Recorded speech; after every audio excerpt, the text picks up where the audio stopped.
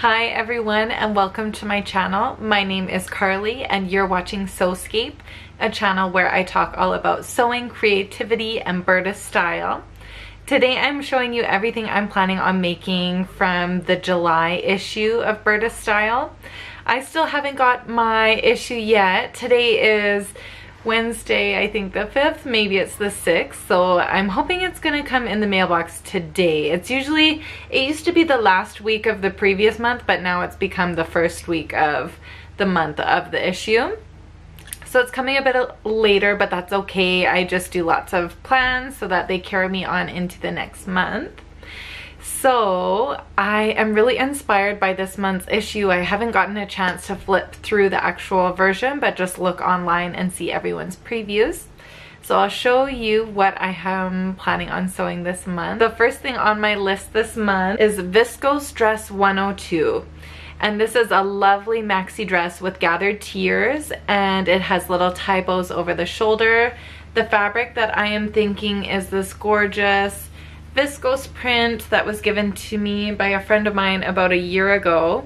It's really nice and drapey and totally soft and silky, and I think this would make a really lovely breathable maxi dress. I have one other maxi dress in my wardrobe. I don't wear it a ton, but it is like black and polyester, so it doesn't breathe that well. So I'm thinking, even though in the summer, like, I'll probably wear this because of how breathable it is, how light it is, so even in the heat I'm sure this maxi dress will still keep me nice and cool. So the pattern has a center front seam, I'm pretty sure. Yes, it has a center front seam. So I'm thinking I'm gonna play with the stripes a little bit, maybe get a little creative and kind of have, you know, the stripes do a chevron pattern in the middle. And then I don't know if I'm gonna do for the tiers vertical or horizontal stripes, or like vertical and then horizontal stripes. I'm not sure, but I'm thinking with these stripes I might want to play with them. I might feel brave and it'll make this pattern feel a little bit more elevated. So yeah, this is something I'm planning on sewing up this month. And then the next thing on my list is Denim Skirt 103, and this is a really cute high-waisted denim skirt. And I have always found every jean skirt that I've had has always had buttons up the front. And in stretch denim, when there's buttons up the front and it's really nice and fitted, I find the buttons always pull apart and it looks like I am like escaping out of it. And I feel like with stretch denim, it needs to be tight enough to fit around your curves, but not so tight that the buttons come apart. So this is a really great jean skirt that doesn't have any kind of buttons up the front of it. And so it has a side zip and 2 front pockets. I might put back pockets on mine. This jean skirt is gonna be something awesome to sew up. I have this lovely bleached indigo denim here. It's got a little bit of stretch to it. I've sewn a pair of jeans from this fabric, and then I just sewed a pair of shorts. And the pair of shorts that I sewed, I actually bleached the denim. So I sewed the shorts all up and then I took them, put the shorts in a bucket with some diluted bleach, and they're really awesome. I love the color, so I'm thinking I might even take it a step further and bleach this even further. So this is the color the denim started out as, and this is the color of my shorts. They really need a wash. They're very wrinkly, but it bleached really well, so I'm thinking I'm gonna do the same thing with this fabric to maybe bleach it, maybe distress it a little. I'm not really sure about distressing denim. I feel like some of the wear and tear that takes place on denim needs to be earned, so I feel like maybe I won't distress them. The next thing I want to sew up is this fabric here. It's this lovely white cotton print, and it's really lightweight, really nice and drapey. So originally I had planned for this fabric, just from looking at online, it was jersey top 124, but I didn't realize that it was supposed to be jersey. So looking at this now, I'm not sure if I have enough fabric to make this top, but then I was looking at that maxi dress and I was thinking maybe, you know, kill 2 birds with 1 stone and just add a little peplum ruffle to the top and do like a really short, almost crop top with those tie sleeves. Oh, and I think this will actually be so cute. This has gotten me so excited about that.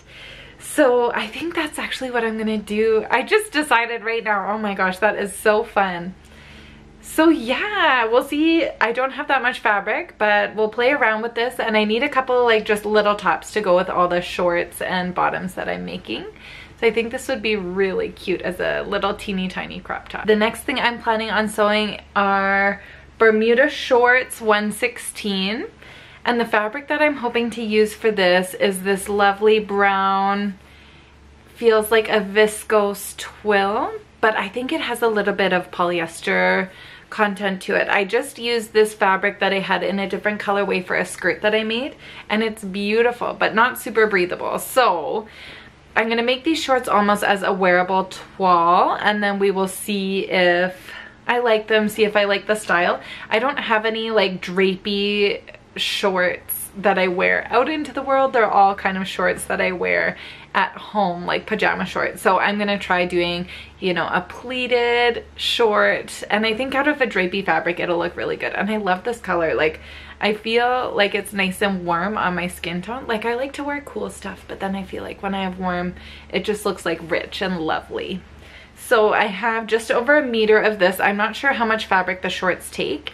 It comes with like a belt pattern where you make the belt, but I like to switch out my belts all the time, so I will not be making the belt and just be making the shorts.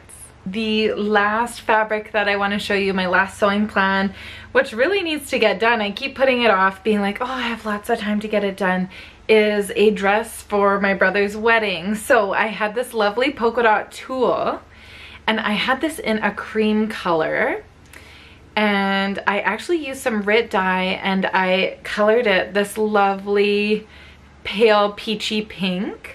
When it's all together, it looks insane. Like, I look at this fabric and I'm like, what have I done? What have I done?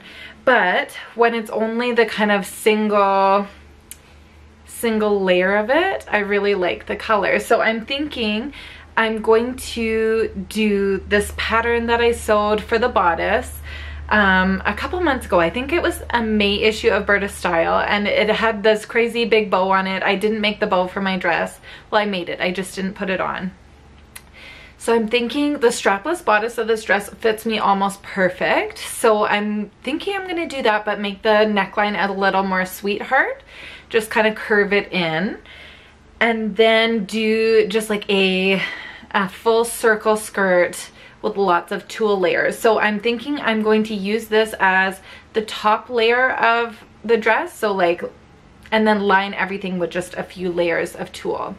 And I don't want it to be too crazy pink, so I'm thinking for all the other layers I'm gonna use like quite a nude or like a cream color tulle, just so it doesn't look too crazy. And I'm thinking with the circle skirt, the bottom will almost look like an ombre effect, like it'll get lighter to the bottom of the skirt with all the different layers of tulle. So I think that'll be really nice. I have no idea what I'm doing when it comes to this. I'm just kind of mismatching things together. But this week, me and my kids, we're gonna drive down to the next town over, and that's where our local fabric store is, as local as it gets. And I'm gonna kind of buy all the bits and pieces for this dress.